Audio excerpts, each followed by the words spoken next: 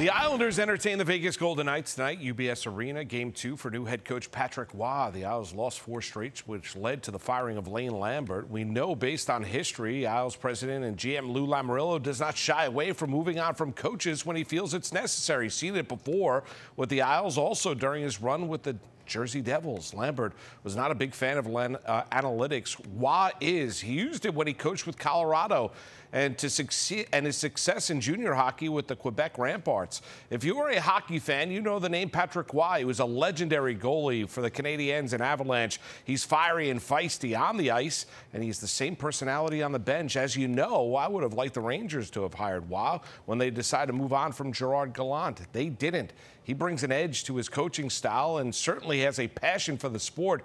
Was it a surprising move? For sure. Did it make sense when given the way the Islanders were playing, the expectations this season? Absolutely.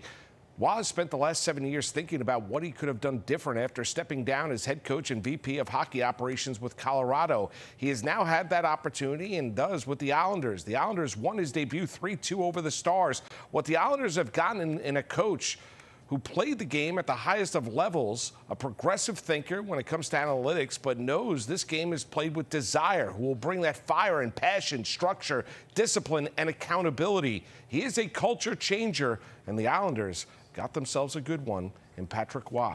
Until next time, New York, I'm Mark Malusis. All right.